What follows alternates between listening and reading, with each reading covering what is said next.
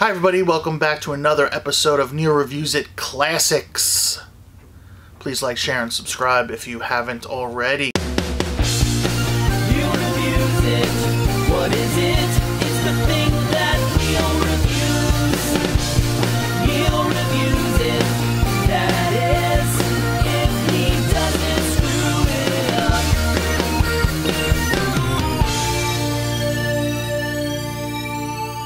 Hi everybody, welcome back. Neil Reviews It Classics.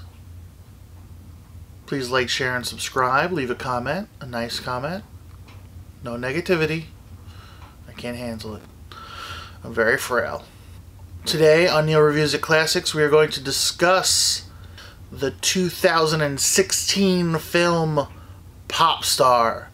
Never Stop, Never Stoppin'. This is not the 2013 film Popstar, aka Lip Service. This is a Lonely Island film. So this is Andy Samberg, Jorma Taccone, I'm guessing is the pronunciation, and Akiva Schaffer. They're Lonely Island.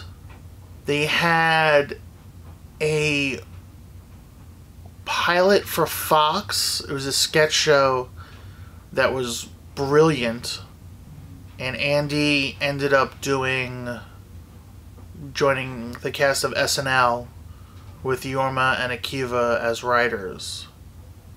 They did all the digital shorts back then, so all those songs like Dick in the Box with Justin Timberlake and I'm on a Boat with T-Pain, that's Lonely Island. They did the Bash Brothers movie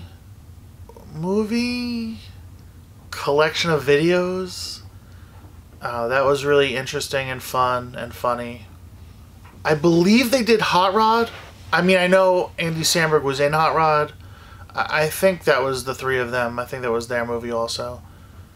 And Andy Samberg, of course, is in Brooklyn Nine-Nine now with Stephanie Beatriz and Terry Crews and Joe Lo Truglia. I forget if that's his name or not.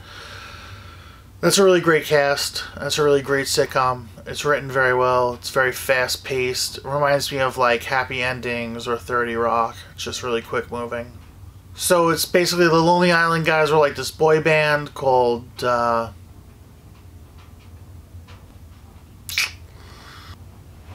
forget what they're called. What were they called?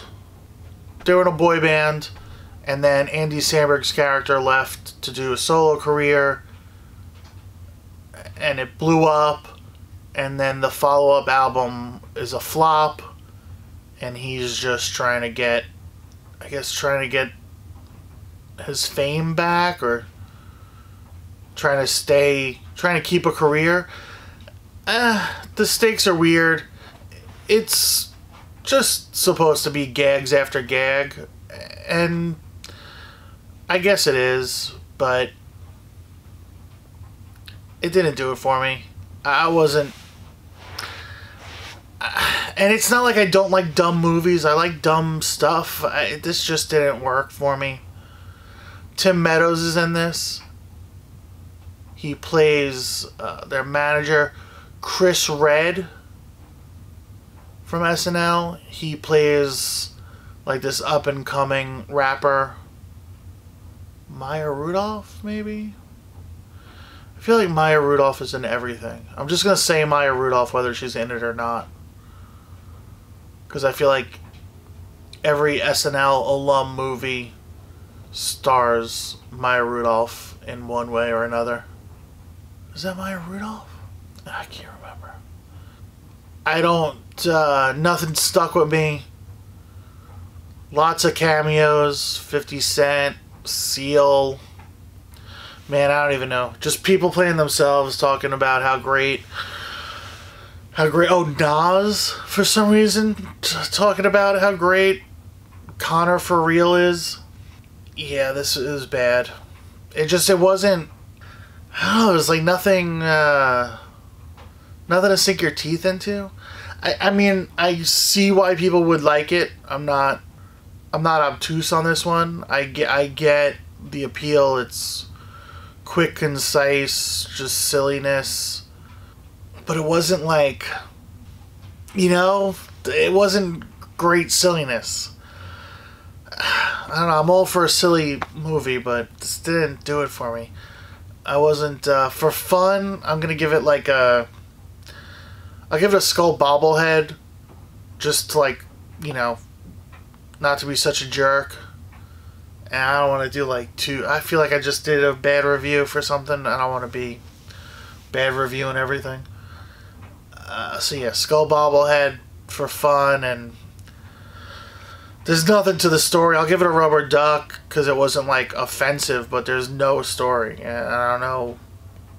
Yeah, please like, share, and subscribe. You know, check out the 7-inch, check out the website. It's got all the information for everything. Futz around on this channel, see if there's some other stuff you might like. And thank you for watching. You refuse it. What is it?